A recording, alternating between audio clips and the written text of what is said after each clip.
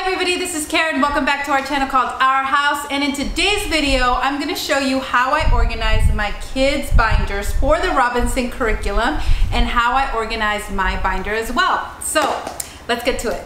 All right, so let's start with the children's binders. Each one has their own. Okay, so right away we have the RC Weekly assignment record, and I will post a link in the description below if you are interested in printing this out for yourself. And it's got 6 days here of work, the lesson number, completed problems, number of errors, was it corrected, yes or no, and how long it took the child, from what time to what time. Then here we have for reading, again, the 6 days. We have the book number, which is the number on the Robinson list, what number the book is. However, we also have title, so if you're reading a book outside of the list, you can just write it in under title here, and how many pages were read from what to what. And so it's double-sided here on the back. I have writing, and it's again the 6 days. What type of writing was it? Short essay, report, poetry, copy work, other, and was it edited? Okay, and last but not least, we have vocabulary, and again, what book number it is, the words that they reviewed, pronunciation, spelling, and then review words. Obviously there are many different ways that you can do this, and I'll go over that in another video. Okay, so after that, the next thing is each child has their own list of the Robinson curriculum books. And the purpose of each child having the list is so that they can see where they're at. They put a check mark after they've completed that book, so that's really handy.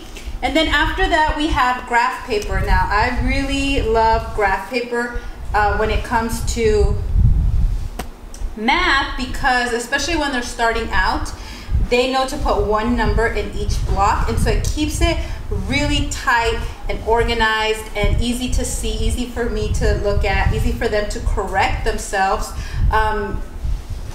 So yeah, especially when they're doing division or multiplication problems with 2 rows, several digits, this is super helpful, and I just buy this at the dollar store.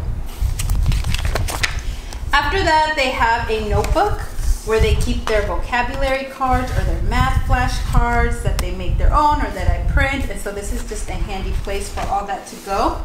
And then we just have paper for their essays or poetry or whatever they're writing for that day, just regular paper, their journal. And that's really it. For my son, he has his flashcards that we're gonna cut out, and I'm gonna do a video on how we're gonna organize this and do the math cards every day.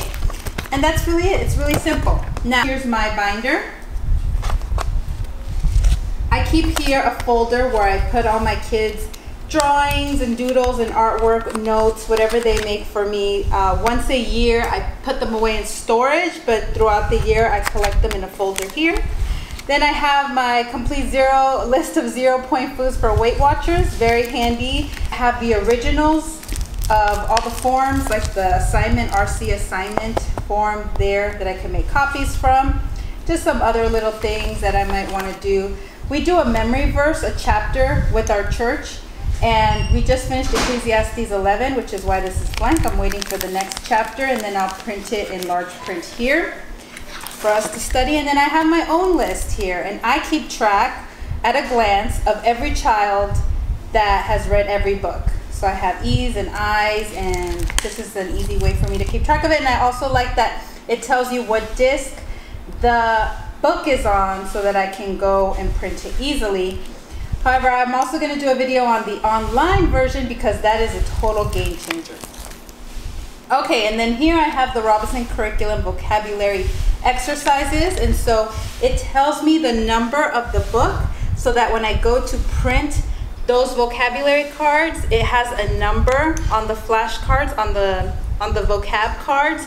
So I know when I see 4, those are vocabulary words for the life of George Washington. Right now we're doing our hero General Grant is one of them that my daughter's doing. And so that's it, really simple, just like we like it with the Robinson curriculum. It's just a place to organize where they are in the list, and some paper for math, paper for writing, and a place to keep vocabulary cards or math cards. Okay, I hope you enjoyed this video. If you did, give it a thumbs up. That lets me know to do more Robinson Curriculum videos, and I do have a lot of ideas for those, so stay tuned.